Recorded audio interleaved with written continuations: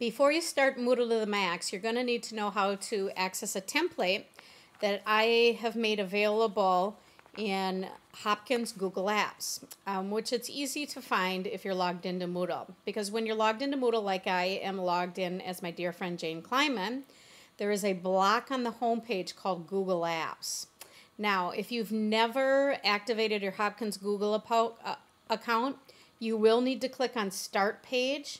And after you click on Start Page, you will have to type in a text string and put a checkbox in front of agreeing to agreeing to whatever the license agreement is. And then you can come back and you can access the Hopkins documents or Google Docs through Hopkins.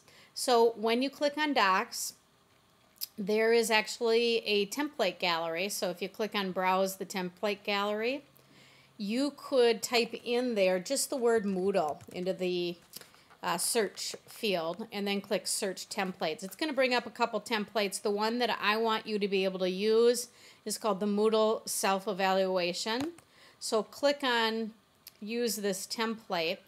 And you're going to use it in the first assignment, but I want you to be able to share it with me. So in order to do that, you go to Share and Invite People. And if you start typing my name, you are going to see that what comes up is anybody in our district that has that text string in their name. And my Hopkins Google account will come up, and it says stumail.hopkins.k12.mn.us. I don't know about this T. Osland one. Don't use that one. Take the Terry_Osland at stumail, and then you can send me an invitation. That's how you get started using this template, and I'll talk more about it in the first assignment.